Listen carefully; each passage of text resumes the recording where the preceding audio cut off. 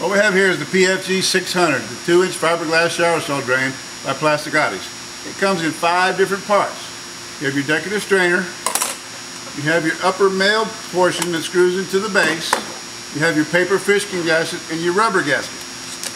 You also have your female portion that goes underneath the shower stall drain. Now, incorporated into this drain are 3 very important aspects that keep it from leaking. You're going to put a silicone bead around here. You have this rubber gasket that goes on the top there. Incorporated into the base, you have weep slots that allow any water that get by this or the gasket to go down the drain and not into your basement. A lot of plumbers will make the mistake of putting a big old glob of plumber's putty around here, which once inserted into this can spread and dissipate into your weep slots, negating the design, the feature of that, and causing this thing to leak. Okay, we're going to show you how to install this.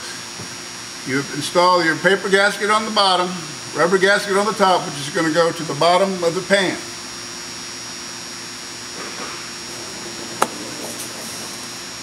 You're going to apply a small bead of silicone around the edge here. We like silicone because it's a flexible substance, and it remains somewhat flexible, which is going to allow it to give a little bit at the natural flex of the pan when someone's standing on it taking a shower. We're going to show you how to install this thing with an emphasis on not over-tightening it. Over-tightening it is a very dangerous feature in this, that it will cause this thing to possibly fracture